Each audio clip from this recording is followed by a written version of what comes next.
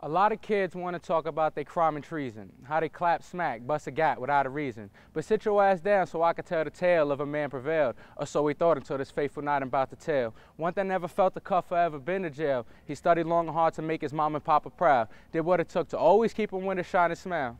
He never sold dope or had it in possession, but the cops checked him, always asking questions. See, this black youth was a man just like you and I, but the system reads the color before they read the eye. So just know that little Mikey never went awry. But when I heard the news, I swear on all I had to cry. Cause just months ago, Mikey was shot down. Well, cops shot him down with 22 rounds. So when I look in the mirror, all I see is pale skin, but I know what my culture holds deep within. Santiago's my last name. Are you Dominican? Nah, I'm Puerto Rican, but am I still an immigrant? Am I a carcinogen, or am I an American? Or is it all a synonym for African and you will ship me up to Binghamton? Will I live to be a decrepit senior citizen, or will I never live to lead a life that's rid of ignorance?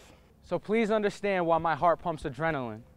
I pass for white, so I feel that guilt. I'm Hispanic at heart, I don't feel that quilt. So when you see my peers, grab your bag, start walking faster, just know that skin tone don't make us a pending disaster. Thank you.